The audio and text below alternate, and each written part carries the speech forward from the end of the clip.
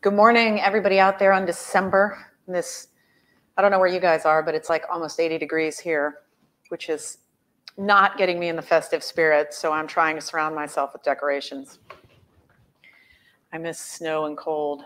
Being originally from Delaware and moving to Louisiana, it's been a transition, to say the least, to have hot Christmases. Good morning, James. I hope everybody's comfortable with a cup of coffee for the topic of ankle pain, which is one of my favorite things to treat and discuss and help people with. I am a fellowship-trained foot and ankle orthopedic surgeon. What that means is I did 5 years of orthopedic surgery training after medical school, and then did an additional year of subspecialized training in foot and ankle surgery. Then I was faculty at the Air Force's Training Institute in San Antonio, Wilford Hall Medical Center, and now I'm in private practice. So I see and treat everything. We do a ton of wellness and general orthopedics, but my subspecialty is foot and ankle, and I just love the ankle. And I have a huge interest in treating ankle pain and making it better. And we'll describe different features of that in this talk. This is my clinic in Baton Rouge, Louisiana. These are some of the things that we offer, and we try to add services each year or really every couple of months to try to, I guess, make it easier for people to take care of themselves or empower them to take care of themselves in an easier way. The best way to achieve financial health, happiness, family health, and physical health is to stay healthy yourself. And the only way to really do that is preventative and to reduce chronic inflammation and oxidative stress in your system, which is a big push for me with my patients and with the Well Theory, which is my natural medicine company. And then the Healing Soul, of course, which is the flip-flop I designed for heel pain. Again, a natural, healthy way to sort of manage your own pain. So today I'm going to talk about ankle pain and all of the different facets and issues that happen with it and how you treat it from non-surgical to surgical. And even like in some cases, you can sort of self-treat your ankle pain depending. So we'll talk about all that, and hopefully you guys have lots of questions. I kept this talk kind of vague because ankle pain is just such an enormous topic. I'm really just hoping for a lot of questions. But basically, it can be caused by a variety of factors. Trauma is, of course, one reason. So you sprain your ankle, car accident, you fall off a curb.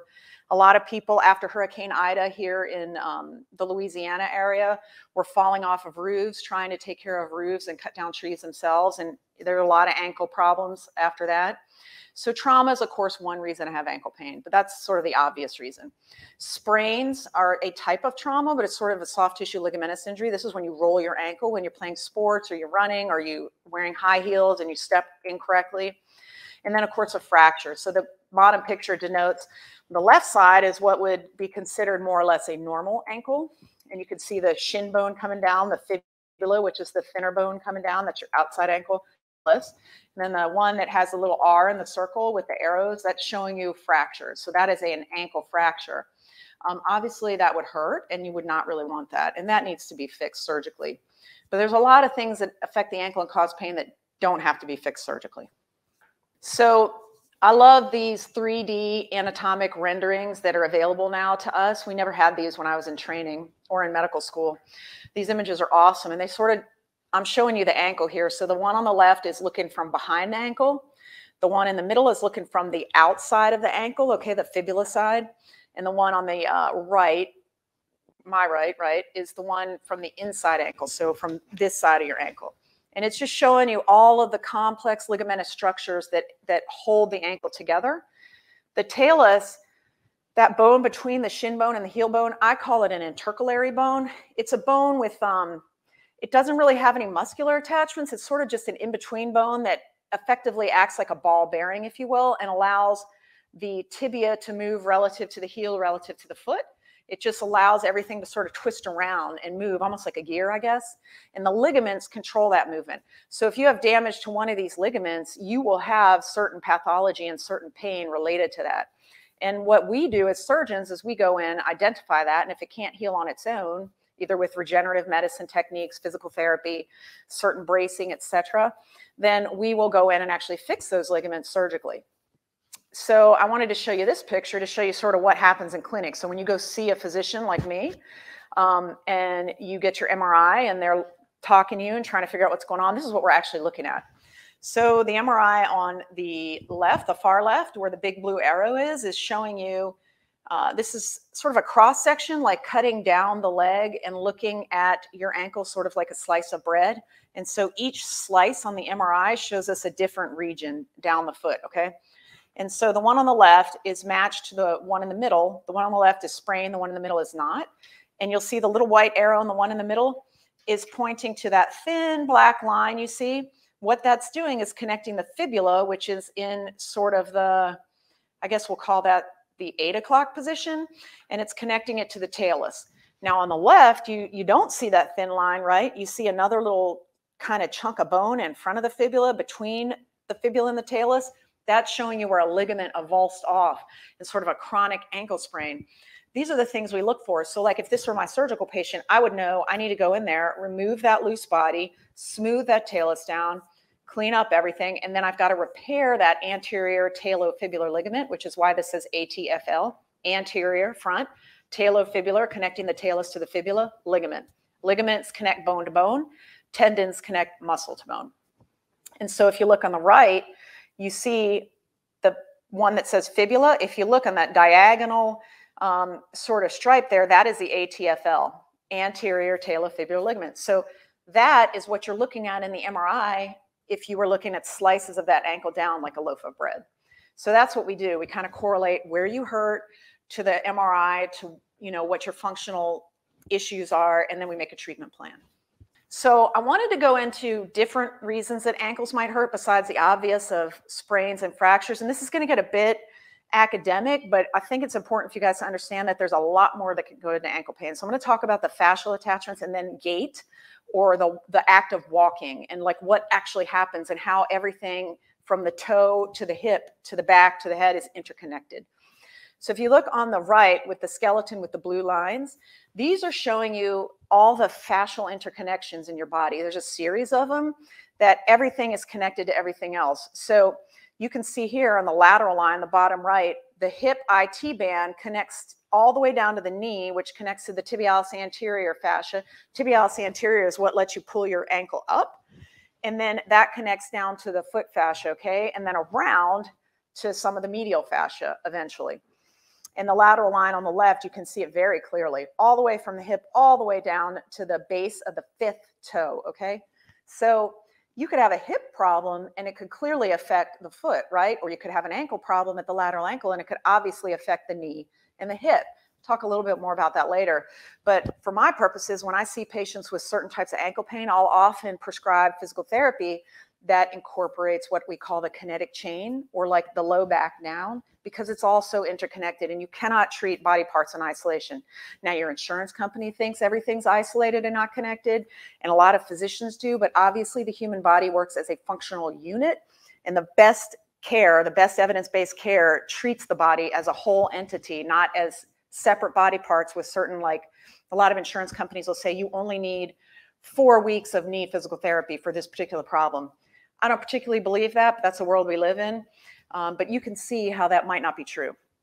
So other causes of ankle pain, besides those fascial interconnections being not quite normal, or there being some bit of tight fascia one place and loose fascia another place, arthritis, obviously, and that can range from osteoarthritis, which we think is now really a disease of chronic inflammation and oxidative stress, sort of a lifestyle disease, to lupus and rheumatoid arthritis.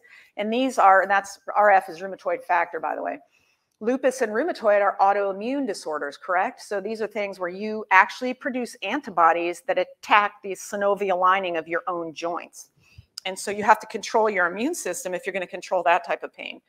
And so we often in my clinic will run autoimmune panels and inflammatory panels when we're looking for sources of ankle pain, because we don't want to miss this. We don't want to call something just basic arthritis and it could be autoimmune, because there's so many other consequences of autoimmune that you don't want to miss. You can get blood clots, you can have heart problems, skin problems, just generalized muscle pain, etc. So we don't want to miss that.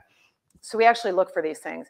Instability, which you could have a sprain when you were 10 or 12, we'll say, playing soccer, and it may not manifest till you're 40 or 50.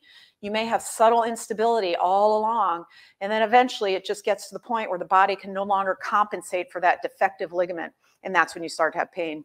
These are the things that MRI I showed you before. That would be somebody like that with chronic ankle pain.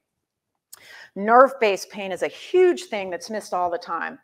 All pain is simply your brain telling you that that hurts, right?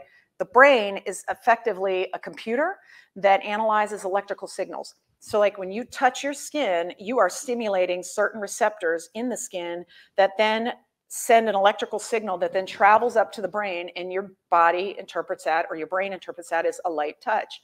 Similarly, you have different receptors for pinch, for pinprick, for vibration, for hot, for cold. All of this is electrical signaling. So sometimes the electrical cords themselves, or the interconnections, will be dysfunctional. This is common in neuropathy for like diabetics, we'll say. And then you could have nerve-based pain that has nothing to do with trauma, ligamentous instability, fractures, or anatomy. The nerves are just shooting off wrong, and that hurts. So we look for that too. Tight tendons and ligaments. So somebody's looked at this, and there's a couple studies out there. Something like 80 to 90% of Americans have heel cords that are too tight. What's the heel cord? That's the back of your leg, the Achilles tendon. So when that is too tight, it causes a whole host of pain and disability and dysfunction in the ankle and the foot. So that's one of the first things I look for, because that's pretty easy to manage in physical therapy. And then there's certain surgical procedures that can be done to really take care of it very quickly. And then the biomechanics, and that's when we're going to talk about the biomechanics of walking and how your ankle really works. So I wanted to show you this picture. It's a little bit gross if you're not used to anatomic pictures. This is actually showing you with a real leg from a cadaver dissection what the interconnected fascia around the leg looks like, okay? So it's showing you a hamstring, which is on the inside of the thigh region, showing you the calf muscles going around the foot to the plantar fascia, then showing you the outside calf muscle fascia connecting to the IT band going up the outside of the hip. You can see how it's all interconnected. And if you have, let's say, a tight hamstring or a tight adductor muscle on the inside of your thigh, you can actually have problems in the outside of your ankle just because of these fascial interconnections. So keep that in mind as we talk about gait and everything. The right side is showing you sort of the classic traditional concepts of biomechanics of walking.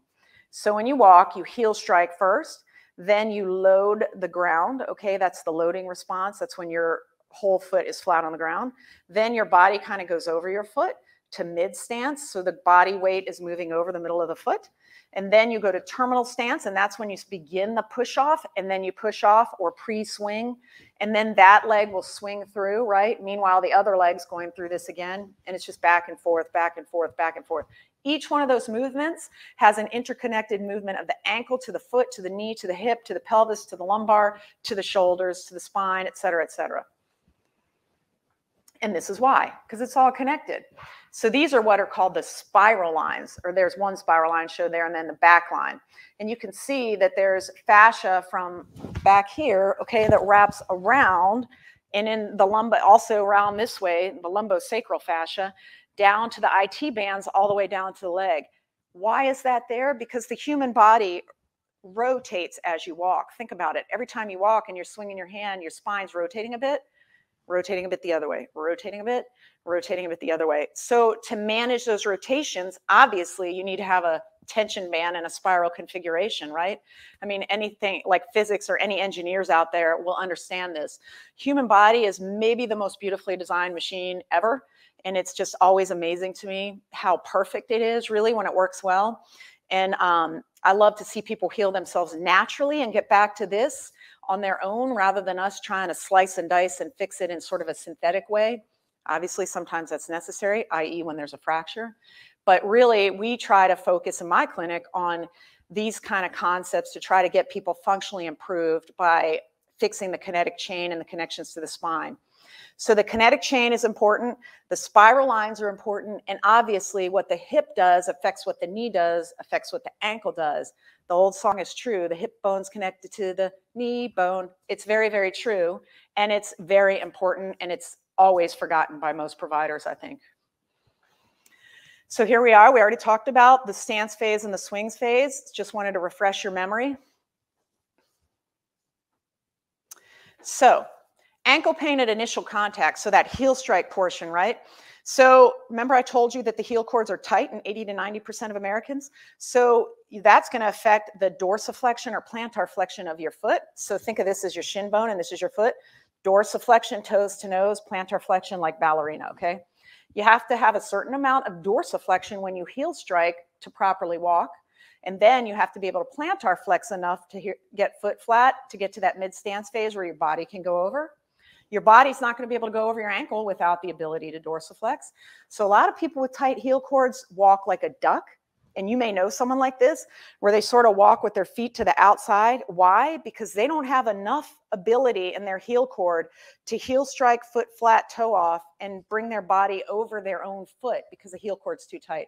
So the compensation is to rotate the foot out, or externally rotate. So some people have knee hyperextension. That means it bends backwards or double jointed, goes the other way. That is going to cause ankle pain when you're walking because it will affect how much your ankle has to plantar flex when you're walking. If you lack hip flexion ability or you lack hip extension ability, it's going to dramatically affect ankle pain. So normally the hip should be flexed about 30 degrees when you hit that initial contact for heel strike. The knee is supposed to be extended and almost to neutral, but not hyperextended. And then the ankle should be neutral, meaning 90 degrees, the foot relative to the tibia at that initial heel strike. And then you heel strike and you begin to walk through, and obviously the knee's going to flex a little bit, the hip's going to move a little bit, and the ankle's going to move a little bit. Some ankle pain is because you have tight hips. I see that all the time. So we always check the hip motion and how tight your hip flexors are and the rotators of the hip. And sometimes physical therapy geared towards that will actually make your ankle feel better. So poor control of pronation and supination, or a weak foot. So that's when you heel strike and your foot drops in or gets flat. Okay, if you have no foot strength, which again is a lot of Americans, if you have no foot strength and you allow yourself to drop in, that affects how your shin bone rotates, which then goes up to the hip and the spine. And that alone can cause ankle pain. A weak ankle, think of it that way. So people with weak muscles that cross the ankle will have ankle pain when walking, running, or just even standing at work. Tight Achilles, we already talked about that. And then the arthritis, obviously that's a source of pain when you're walking. No quad control, meaning your quadriceps. So the big muscle on your thigh, if that's weak or not coordinated properly with gait, when you hit that initial heel strike and you're supposed to be in that little bit of knee flexion, but not much, and you shouldn't be in any hyperextension, as you go over, you can buckle, meaning you can almost give out with it if your quad is weak, because it has to really control how your knee moves from that initial heel strike through to push off, right? So if you got a weak quad, you buckle, obviously that can cause ankle pain. And then some people will lurch, like lurch to the side when they're walking because of knee arthritis is one of the main causes. And guess what that causes? Ankle pain. And then the other problem's true. Ankles that are weak and allow you to have that lateral thrust can in turn promote or exacerbate knee arthritis and knee pain. This is all very much linked together. A Trendelenburg gait, you might be wondering what that is.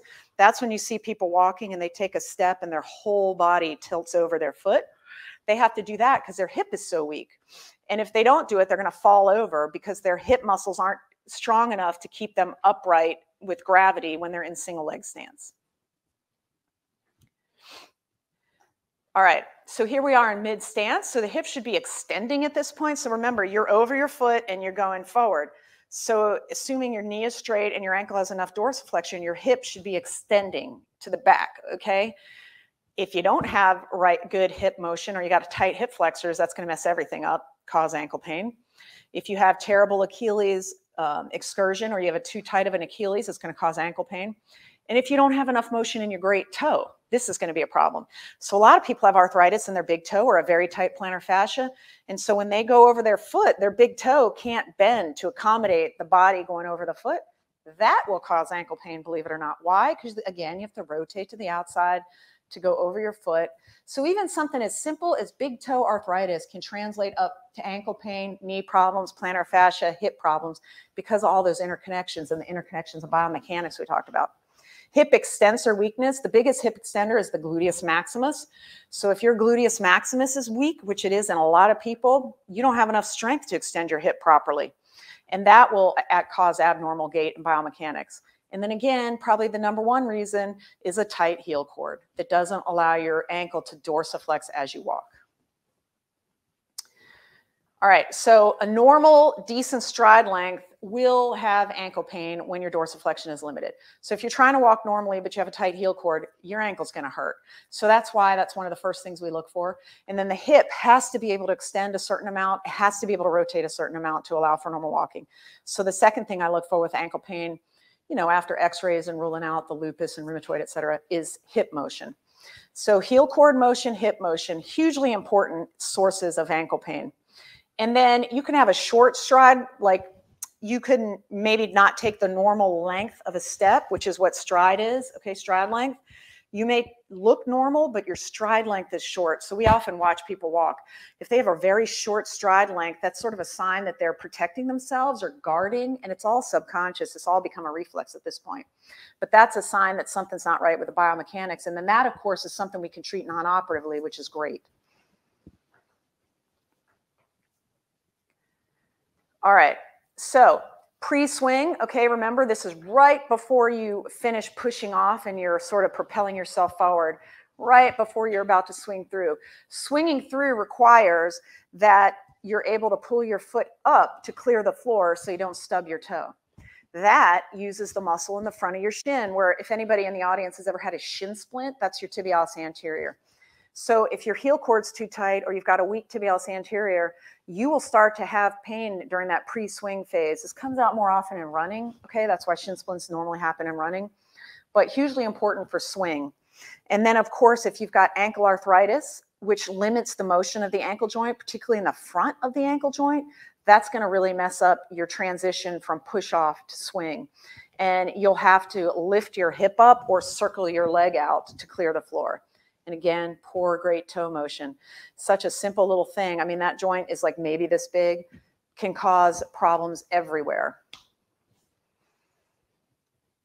All right, so that was sort of a primer on gait. And don't worry if that was a lot of information. It's a lot of information for everyone. This is on the orthopedic in-training exam, the annual assessment of orthopedic residents every year.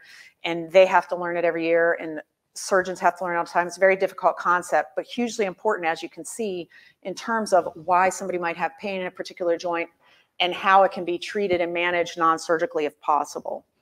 So what do you do if your ankle hurts at home? Rest is always used initially by doctors, but too much rest is obviously not optimal for health. So we don't want to overly rest something. And in fact, people that are known to be totally inactive versus people that are very active, the inactive people actually degenerate their bone and cartilage faster than others because the body needs the impact and the mechanical stresses and motion to maintain its integrity and function. So rest short term, that's good, but long term, not so good. So if you find that you're having to rest your ankle for like weeks, probably you need to go see a physician. Ice is awesome for any injury, obviously, and really any pain. Ice is one of the most natural, safest way to reduce pain and reduce swelling. Obviously, you don't want to put it directly on your skin and get frostbite, so please don't take that as any sort of advice there. But ice used judiciously with a thin layer between the skin and the ice is very, very helpful. Compression, awesome too for any kind of pain. Why? For a couple reasons. Compression makes the muscles more efficient, okay? So you're encapsulating all the muscles in another layer of, I guess, restraint. This is why you're seeing all the professional athletes, particularly basketball players, seem to be covered up in compression devices. It's because it gives them that 1 to 2% more efficiency in the muscles, makes them stronger and faster and perform better. The other thing compression does for you is it stimulates the deep pressure fibers, which actually overpower the smaller nociceptive pain fibers. So that's why, like, if you get a paper cut and you press really, really hard, you don't hurt as much. It's because the pressure fibers are bigger. And again, those electrical circuits overpower the smaller pain circuits. And so the brain only feels pressure.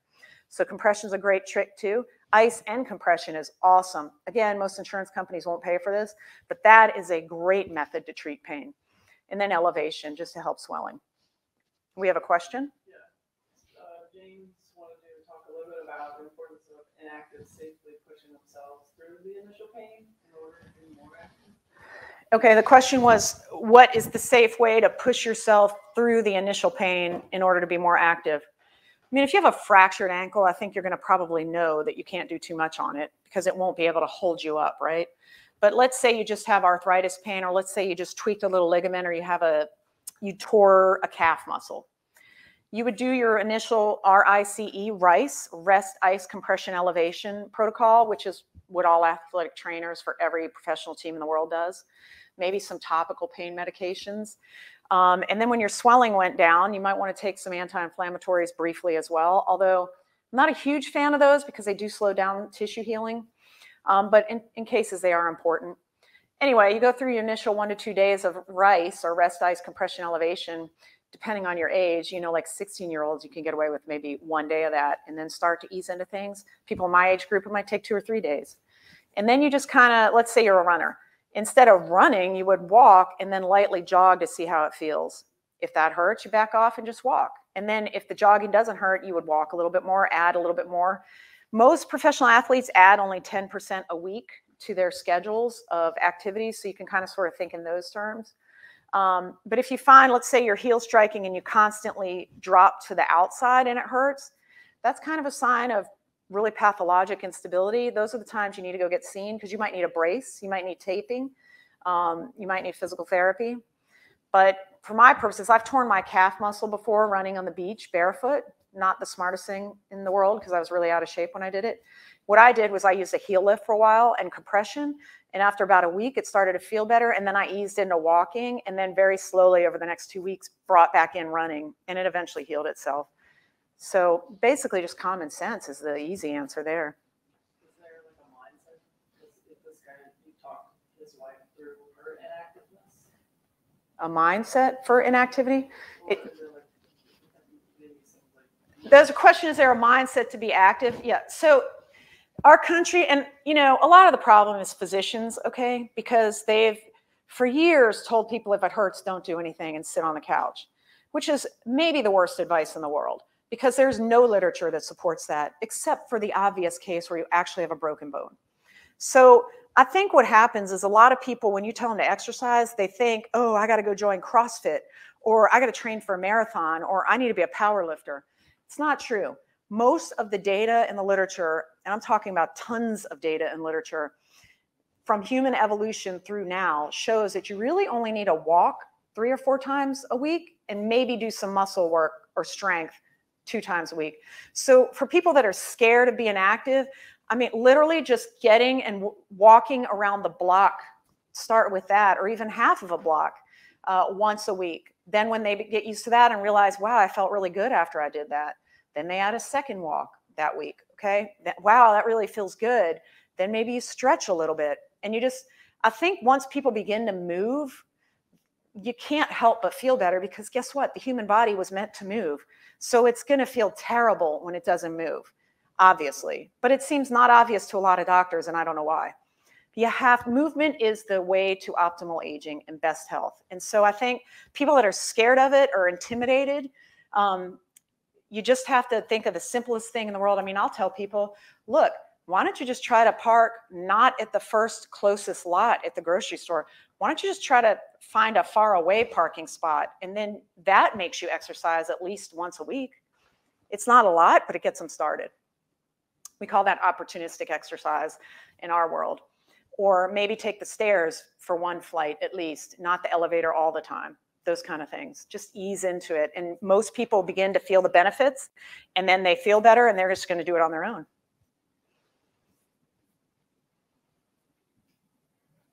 All right, so when should you see a doctor? We talked about fracture. We talked about swelling's not going away. You've been icing it, elevating it. It's been 3 days, 4 days. It's still really swollen. I will tell you, remember, the most basic science will tell you the maximum amount of swelling is usually day 3 after an injury. So you can sort of expect that. So if by day 4 or 5, the swelling's not down, you probably got maybe a bigger problem. Obviously, if you have a fracture where the skin's broken, you know, an open fracture, you need to be seen. Ankle sprains that have bruising all the way up and down the leg, those tend to be a little bit more significant, and you might want to go get seen pretty quickly. And actually, for ankle sprains, most people blow these things off. They're like, oh, it's just an ankle sprain, I'm not going to worry about it.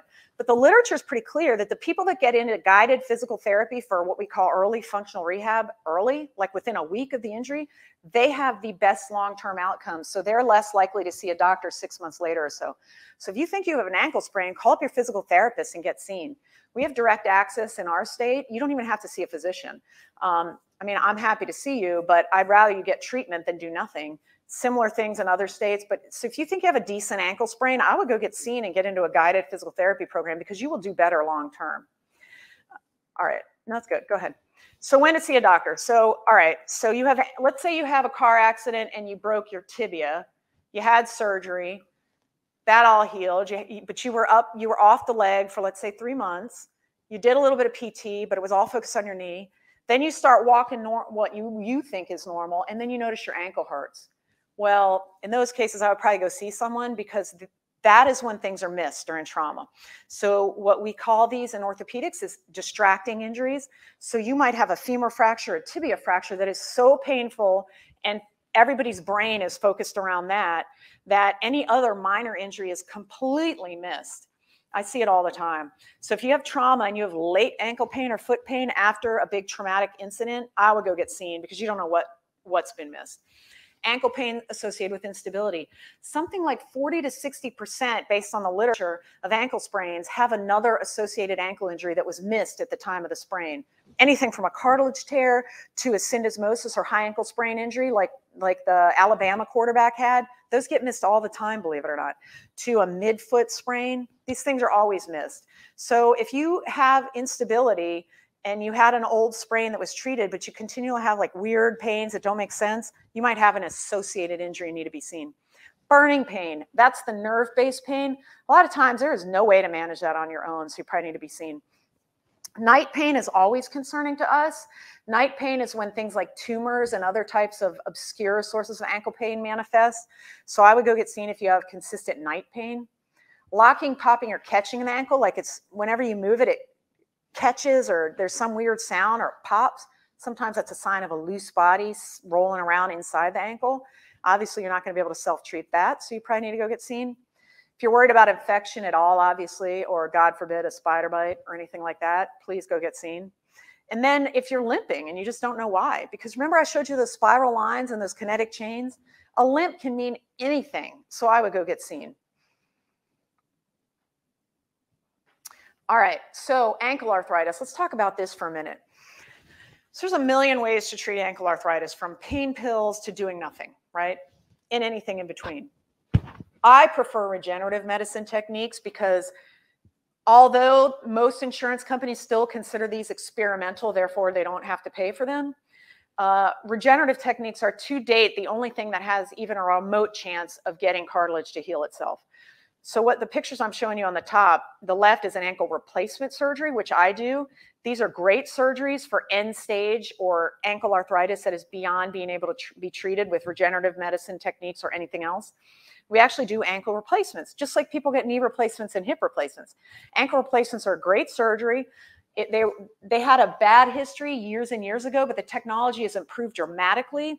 The results are awesome. The implants last 15 to 20 years. I love doing ankle replacements because everybody that gets them is so happy afterwards and they're still able to walk normally, as opposed to those that have ankle fusions, which is the other option for end-stage ankle arthritis.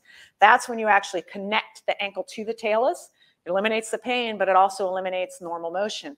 Remember I showed you all those spiral lines and how everything from the big toe to the hip is connected and matters? Well, think about if your ankle doesn't move at all. Think about how that's going to mess up that whole cycle of gait and biomechanics I showed you. So I don't like to do fusions unless it's absolutely the only option for somebody. So these are your two surgical options for end-stage ankle arthritis. But for my purposes, for early arthritis or people that have decent amount of cartilage left, I have long conversations about all of the regenerative options out there, from connective tissue matrix injections, which are actually derived of amniotic tissue after a live birth. The amniotic sac, which is normally thrown away after a C-section, can sometimes be reprocessed and used with the mother's permission for a medication. They've been using this in eye surgery for forever, and then in orthopedic surgery for nearly as long. Now we can actually offer it as an injection for a lot of people.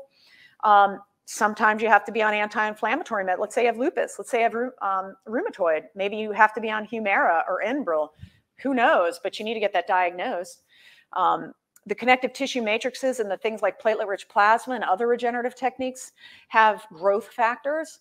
Okay, these are things that actually promote reduction in pro-inflammatory or catabolic responses, reduction in proteins that damage cartilage. These are called proteases. They're actually like enzymes that go in and chew up good cartilage. And then they have pro-healing and factors, growth factors like platelet-derived growth factor, things like that. And these are all natural, drug-free, not synthetic, and very, very safe. Versus steroid, which personally I am not a fan of steroids because of the massive amount of tissue damage they actually cause. But again, steroids are cheap, so they're totally covered by all insurance plans, and most insurance plans will tell you that's the first tier treatment you should do. But if you look at the data on steroids, the long-term outcomes in people is not so hot. So I try to avoid those unless it's the absolute only option for someone. And then there's other injections you can do, like hyaluronic acid, which again, not covered by insurance for the ankle. Toradol you can do, platelet-rich plasma we talked about briefly, and then stem cells, which are awesome, but totally not covered by insurance and pretty expensive, but very, very good for early arthritis, in my opinion, based on all the literature I've read in my experience. But again, considered experimental by most payers. And then what if you have a severe bad sprain? What if it doesn't get better with physical therapy and you continue to have that persistent instability and lurching we talked about when you're walking, and now your knee hurts and now your hip hurts, you can't play sports, you're having trouble at work? Well, these are the cases where sometimes we have to go in and surgically fix it, and we do ligament stabilization. And these are two anatomic pictures showing you sort of the process I do. I use an implant made by one particular company called Arthrex. And they actually put an internal brace into the distal fibula. And so you embed into the bone this piece of fiber tape that you then embed into the talus. And it basically recreates that torn anterior talofibular ligament that we talked about. And it gives you awesome stability right away. So in my hands, a surgery for ankle instability, I can have people weight bear, if not immediately, within a week after surgery. So that's been a game changer in terms of technology. But basically, if you remember those anatomic pictures I showed you, you actually go in and repair that ligament and tighten it to the fibula. And that bottom picture is showing you the suture anchors embedded in the fibula bone and sort of that yellow curved band of fiber there. The ATFL is embedded within that. And so you bring that up to the fibula and tighten it up. But remember, up to 60% of ankle sprains have associated problems that are not initially diagnosed. So in my hands, I always scope the ankle, or I do arthroscopic surgery to look around and test the cartilage and test other ligaments. And we do a few other things to look for these associated treatment injuries, and then we'll treat them at the same time. So ankle sprain, early functional rehab is the #1 best way to treat it. But if that fails, you do this surgery, which is the internal brace I told you about. So foot strength, remember we talked about foot strength, how important that is for the kinetic chain when you're walking and running. If you have decent foot strength, you can actually improve this whole list of things. Your balance will be better, okay, single leg stance and walking and running. Your speed will be better. You'll be able to carry and push loads, so your performance at work will be better. You'll be able to react to any change in the surface. So let's say you're walking along a smooth road and then suddenly it turns to gravel. People with weaker feet and ankles, they can't manage that, and suddenly they fatigue, so the muscles get really, really tired, and then they start to have pain and swelling. Your walking speed gets better, and guess what's associated with dementia as you get older? Change in walking speed and change in biomechanics of walking. So the people that lose walking speed quickest and walk abnormally, that's actually a signal to neurologists that dementia is coming. But training your foot, training your ankle, you can actually enhance your mind-body connection, and by exercising and getting your foot and ankle stronger or walking more, you can actually improve cognition. A strong ankle, better balance, strong foot, guess what that also helps with? You're not going to fall as you get older, or you'll reduce your risk of fall, I should say. That's why things like Tai Chi, which I've told people all the time to do, or yoga, are awesome for fall prevention because it makes your ankles and your feet so strong and also improves balance at the same time. And then again, and you already know this because we talked about it, if your ankle and your foot are strong, guess what else is going to feel better? Your knees and your hips. So if you got a weak ankle, your knee is never going to feel right because it can't. You've got to have everything running optimally.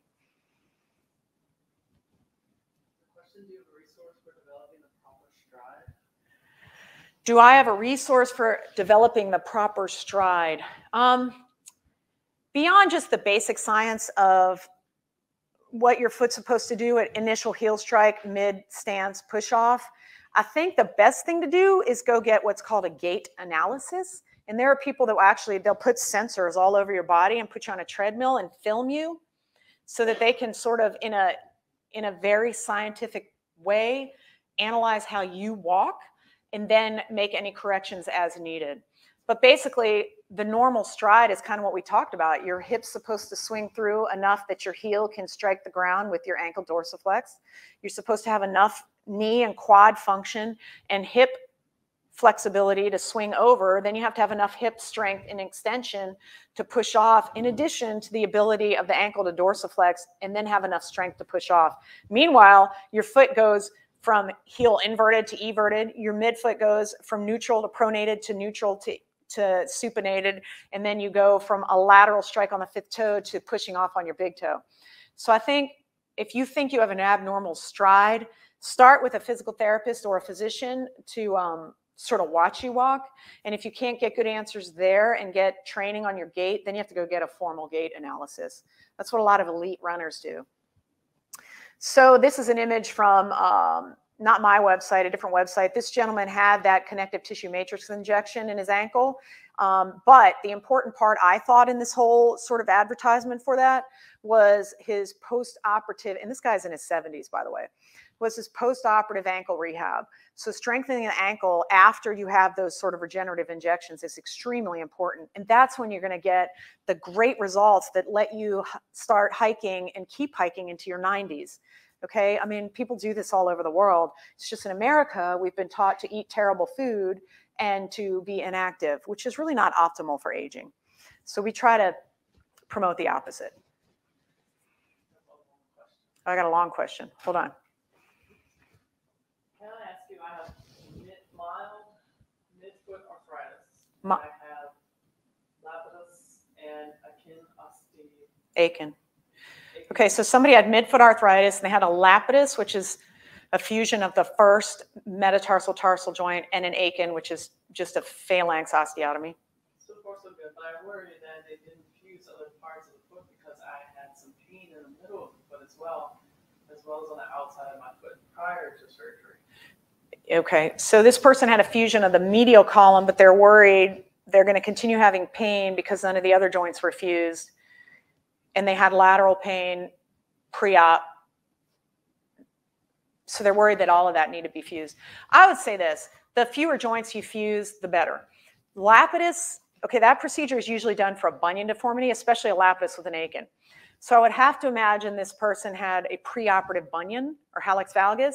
And what that does is it actually, that deformity will change the biomechanics of how you're walking, because the medial side or the side of the big toe actually elevates and becomes incompetent, and people tend to laterally overload. So you have lateral pain when you have a bunion. So sometimes by fixing the bunion, you can actually improve that lateral pain, like it takes care of itself, because now you're going to heel strike and push off through the big toe, whereas before with a bunion, you would heel strike and push off more with the second, third, fourth, fifth toe. So that's probably, I'm guessing, what the theory of the surgery was, or the indication. So I think you should be okay with just the lapidus, if I'm guessing right, as to the indications and why you were hurting before. Can you use PRP to treat an ankle sprain? So this question is, can you use PRP, which is platelet-rich plasma, to treat an ankle sprain? Yes, I do that a lot. So what PRP is you take your blood, about 15, 20 cc's, and then we centrifuge it, and there's different protocols for that. The whole purpose of centrifuging is to separate out the red cells from the white cells. The white cells hold the platelets hold all the healing factors. So by concentrating the platelets, thus platelet-rich plasma, so you have a lot more platelets than you normally would, and you inject those back into the injured tissue, it brings all of those growth factors. And then there's even an autocrine function of PRP, where the PRP will actually send out chemotaxis signals, which is chemical signals, and they'll actually bring in any surrounding stem cells to help it heal up. So I think PRP is a great way to treat ankle sprains. If you're a professional athlete, there'd probably be no question you would get PRP no matter what. But again, it's not covered by insurance companies, so a lot of physicians don't think about it. They don't mention it. But it can be done. We do it in our clinic all the time. And I think that's a great way to treat an initial ankle sprain if you want rapid recovery. You don't have to do it. You're still going to heal most likely. But if you want a quicker recovery and a more robust recovery, I think it's a great adjunct.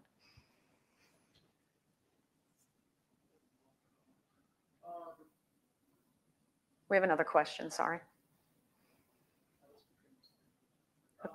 Is the AMA lobbying to get hyaluronic injections for ankle pain? So this question is the AMA, the American Medical Association, lobbying for hyaluronic acid injections for ankle pain? The short answer is no. In fact, I don't know what's going on with the medical societies, but a lot of their clinical guidelines, particularly my society, are very much, I don't want to say poo-pooing hyaluronic acid, but they're certainly not robustly for it. And that's even for the knee, where it was initially FDA indicated. So I'm going to say probably not. The payers seem to hold a lot of power in this world. And of course, they say there's no double-blind placebo-controlled studies, but of course you can't do those because you can't get funding for them because it's not covered. So it's sort of a self-feeding cycle. The American Medical Association doesn't really advocate for any particular subspecialty in terms of a particular product. That would be more the American Academy of Orthopedic Surgeons, and I can tell you emphatically that they're not doing that. I wish they were, because it's a great option.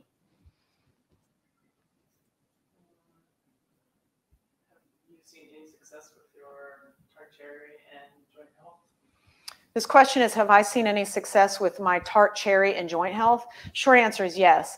Of a lot of people that when they get on tart cherry and the turmeric ginger combo we have, a lot of their ankle pain just gets better and goes away because that treats the core foundational problems that arthritis causes. And we're talking about people with ankle arthritis, obviously.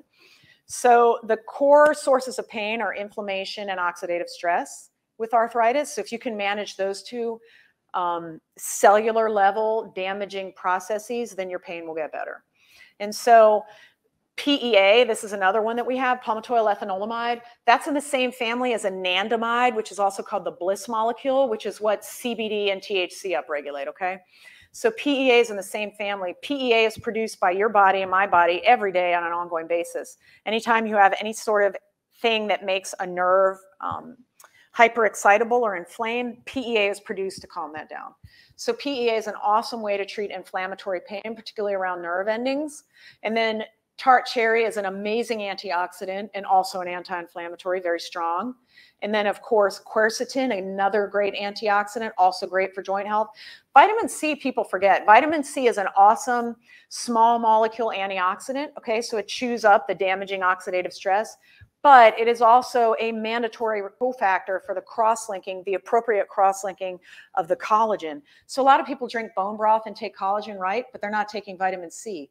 Well, for your body to break down and use those amino acids and make your own collagen for cartilage, bone, tendons, and ligaments, you have to have a good amount of vitamin C. So try not to forget to take your vitamin C too. It's massively healthy for you. And then D3 plays into everything. D3 really functions more as a hormone in the human body as opposed to a vitamin. So don't forget your D3. That will actually also help arthritis pain. So a lot of people that have pain, they've done big population-based studies. A lot of people with chronic pain have low vitamin D3, and when you supplement them, they start to feel better. So all of these things matter, and most physicians are going to poo-poo it and tell you it's crazy and put you on ibuprofen and steroids, but the basic science literature for the cellular level, the steroids and the anti-inflammatories ultimately cause damage to the human body versus the natural things which ultimately help the body heal. That's my philosophy, and that's why I'm a big proponent of this. Okay, wait, some more questions.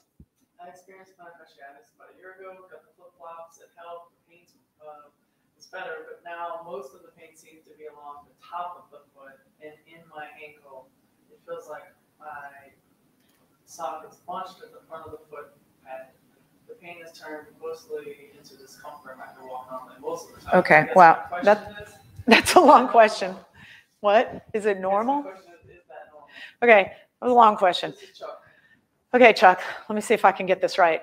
You had plantar fasciitis, you got the flip-flop, that he's talking about the healing sole, and it helped, but now you've got pain in the top of the foot and the ankle, and it feels like a sock is bunched up under the toes, I'm assuming? The foot pad. So whenever somebody tells me they have a sock bunched up under their ball of the foot, that area, that usually means nerve pain, because nerves, they don't always burn. Sometimes they feel like there's a balloon inflated. Some people feel like they're stepping on a stone. Some people use the words you use where they feel like a sock is bunched up. Some people have electrical things. And then if you're having top of the foot pain, ball of the foot and ankle pain, if you were my patient, I would start looking at your nerves. I would look at your tibial nerve, your superficial peroneal nerve, and then all your plantar digital nerves, and make sure you don't have some competing issue going on. If your plantar fasciitis got better, we have to assume that the plantar fascia is now working in sort of a normal mechanical way. That sounds almost nervous to me. If I wear an ankle brace for too long after an injury, will it weaken my ankle? This is a great question. Somebody asked if they wear an ankle brace for too long after an injury, will it weaken the ankle? And the short answer is yes. So bracing is providing external support to the body to replace or enhance what should be happening inside the body. So an ankle brace gives you external ability to not roll your ankle, right? Because your ATFL is incompetent. But if you use an ankle brace for too long, just like people that use wrist braces or back braces for too long or for the wrong indications, you actually can get weak and you become dependent on these. I see this all the time with inserts, orthotics for shoes too. That's why my healing sole doesn't really do anything to correct alignment or have any kind of major arch support, because ultimately it's bad for your foot. It weakens your foot. Your goal should be to get as strong as possible. So let's say you're in an ankle brace and you've been in one for a while and a physician puts you in it and you're not getting better. I would go see a physical therapist or get a second opinion, because you're right. Ultimately, it will weaken you. How many people have you seen walking around with neck braces for 4 months at a time? None, right? Well, there are some, but generally speaking, no. And because it's terrible for you. You don't want a weak neck flopping around. The same thing's going to happen to your ankle and your foot. This question is kind of funky, but why does CBD enhance the THC and anti-inflammatory? Maybe there's like a local things, like how is CBD anti-inflammatory along with THC? This question was, how is CBD anti-inflammatory, or how does it enhance THC, I guess, in its anti-inflammatory capacity? So this is a whole nother lecture we did, which I'm happy to do again at some point. But CBD and THC are ligands, or they are molecules that attach to receptors in what's called the endocannabinoid system of the human body. The endocannabinoid system is the biggest system of receptors, and it is ubiquitous throughout the body. It is everywhere. The CB1 receptors are predominant in the brain, and the CB2 are predominant in the immune system and the external, the periphery of the body. THC will attach mostly to CB1, and then the CB2 is regulated more by CBD. Okay, so what does the endocannabinoid system do? It's effectively the regulator of every other system. Eat, sleep, relax, forget system, we call it. So if your endocannabinoid system is not running optimally, your other systems are allowed to get too hot or too cold. The endocannabinoid system is sort of like the central processing unit that keeps everything kind of even keel, because the body likes to be Goldilocks. It just wants it just right. You don't want too much of anything. You don't want too little of anything. So a lot of people are what we call endocannabinoid deficient, and that's why CBD and THC work so well. So they attach to these receptors because you're not making enough of your own 2-AG, or you're enough anandamide or PEA, palmitoyl ethanolamide. You're not making enough of this on your own, mostly because you don't have the correct nutrients to do it, and everybody's under too much oxidative stress and inflammation to do it. So when you take these external ligands that attach to the endocannabinoid receptor, it decreases inflammation, decreases oxidative stress. CBD, the way the molecule is structured, is actually an effective, it'll take an errant or single unpaired electron and attach it to itself.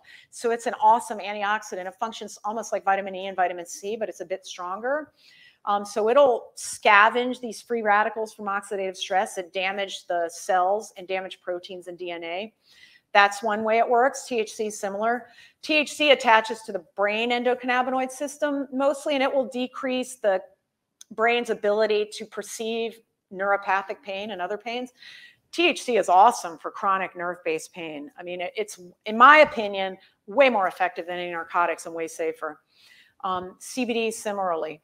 THC and CBD together gives you what's called the entourage effect. So anytime you take plant-based medicine or natural medicine, you got to start thinking of it differently than the way that you're used to thinking about drugs.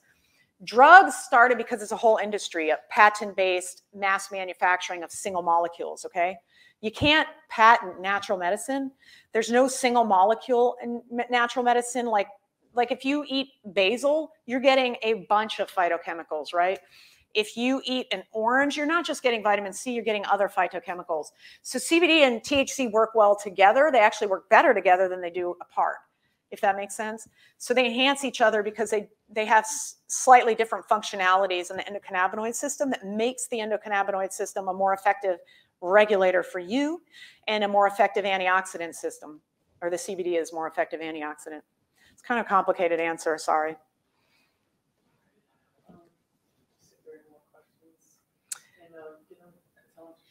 This, and then we'll pick the winner for this prize. If there are any more questions, we will take them now. I did want to mention total ankle replacements. If somebody out there has severe end-stage ankle arthritis and you've been told that is not an option, just know that's not true. That is the fastest growing procedure in Medicare nationally because it's so effective.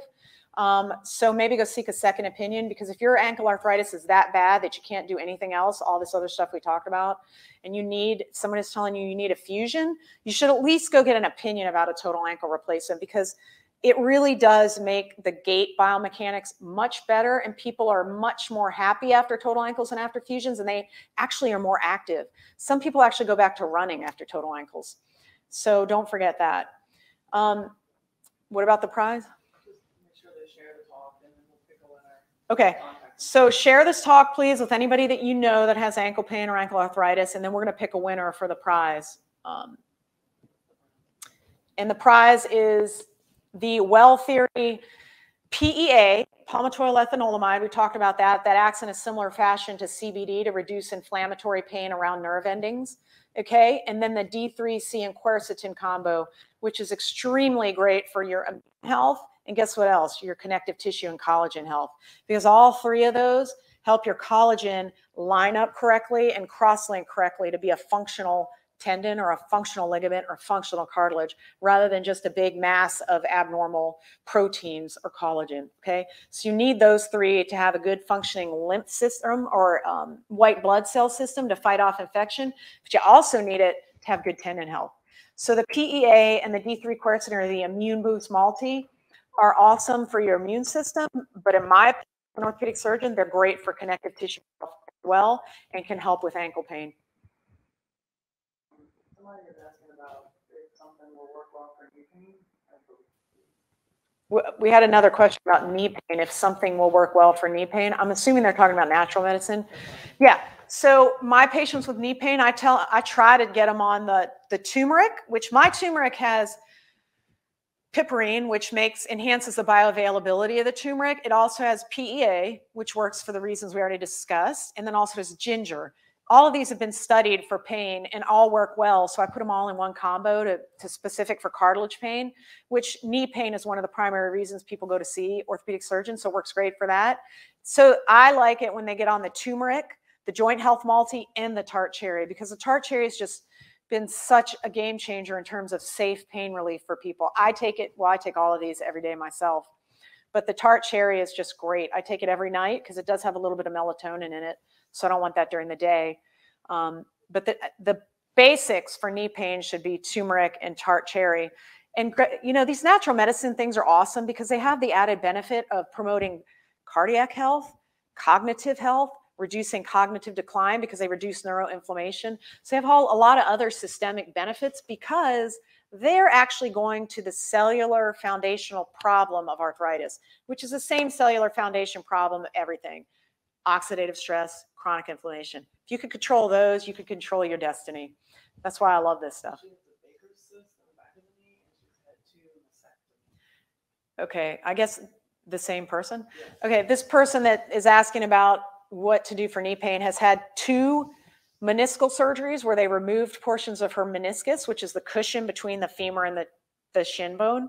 And she has a Baker cyst, which is really just joint fluid that squirts out the back of the knee through a one-way valve through a torn meniscus. So what I would tell this person is, you need to go get evaluated for alignment issues, for tight fascial bands in that kinetic chain. You may need an unloading brace to take weight off of where the meniscus was removed. We know now in orthopedic surgery, the natural history of removing a meniscus is not good. Meniscectomy, people that have had meniscectomies versus those that have not, the group that has had meniscectomies has more arthritis, more advanced, quicker, with worse outcomes. So most people that have had a portion of the meniscus removed might have more arthritis than they would otherwise. Now, sometimes the meniscus has to come out. I mean, it is what it is if you have mechanical symptoms or whatever. But we have learned this over time looking at population-based outcomes in orthopedic surgery.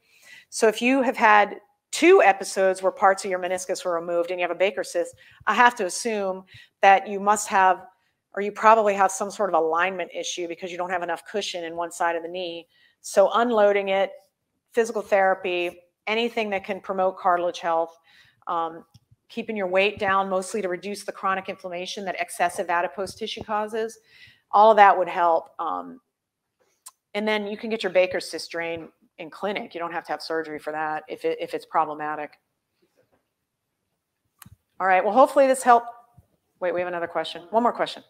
I'm having PRP for end-stage metatarsal arthritis. I've had 2 injections and it does work. How often will I need to have such injections to address the arthritis? This person, they say they have end-stage arthritis in the metatarsal phalangeal joint, and they've had PRP before and it works and helps their pain, and they're about to have another one. The question is, how long does this last? I think probably if it works for you and it starts to fade, like once a year should be enough, if that. If you end-stage arthritis, it's hard to get that to regenerate where you don't need more treatment. It's great when you can catch somebody in early stage or like stage 1 or 2 arthritis and then hit them with PRP or stem cells or the connective tissue matrix, because then you have a better chance of a more longer or a longer term result or beneficial outcome. The end stage arthritis is a bit more difficult. In those cases, what your goal of treatment really is reduced inflammatory burden. So you're just trying to reduce the inflammation and improve pain that way. And the PRP tends to be a 6-month to a 1-year I guess, outcome, similar to when you do it for hair loss. So most people that you do 1 a month for like 2 or 3 months, and then once the hair is stabilized, most people end up needing to do that about every year for maintenance. And then, of course, anything you can do to reduce the oxidative stress on your knee, on your big toe, on your ankle is better for you. So I take as many antioxidants as I can because I'm hoping for optimal aging. I mean, I'm hoping I'll be hiking when I'm 100. But so vitamin C, vitamin E, tart cherry, CBD, quercetin, all of these things are antioxidants. Eat as many colorful fruits and vegetables as you can. Really eat as many fruits and vegetables as you can, and try to limit inflammatory things. Like, don't add to the inflammation you already have. So I try to avoid red meat, try to avoid processed foods, try to avoid anything with advanced glycation end products, try to avoid hyperglycemia, or try not to have high blood sugar if at all possible. Just avoid anything pro-inflammatory and eat a lot of anti-inflammatory foods, and you will feel better. And that's it. So thanks for joining us on a Saturday morning. And I guess we'll have another talk in about a month. And I'm not sure what that topic is off the top of my head. Diet and exercise, my favorite topic. All right, so we'll see you in a month, and Merry Christmas.